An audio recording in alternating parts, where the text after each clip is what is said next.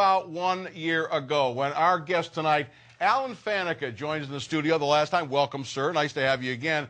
We want to show you what went on behind it. We've not shown this video. This is the premiere video. It's like wine. We let it age for about a year's time. Alan came in, and frankly, this is dummied up. We rehearsed it, and he was supposed to knock Brent Stover out of the way and push everybody, except our engineer, Wes Goldstein, fought back.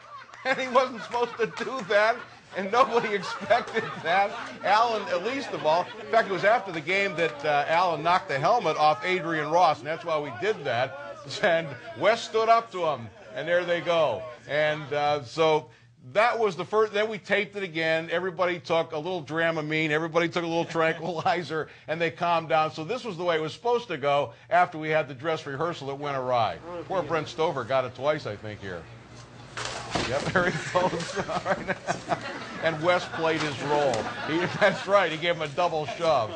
Sometimes, like they say, you got to chip the best defensive lineman on the team, like you did the other night to Jason Taylor. So we wanted to show you that video. No incidents tonight. Everything's okay? Everything was good. I got to walk right in here this time. Okay. I know Wes, he's been in training. He's been waiting for you. He wanted a second go-around at you. He didn't give me any trouble this time. Good. All right. Well, we've told him, leave the guy alone. He's already got a broken finger on his hand. Alan, let me begin by asking you the obligatory Ben Roethlisberger question, you troublemaker, you.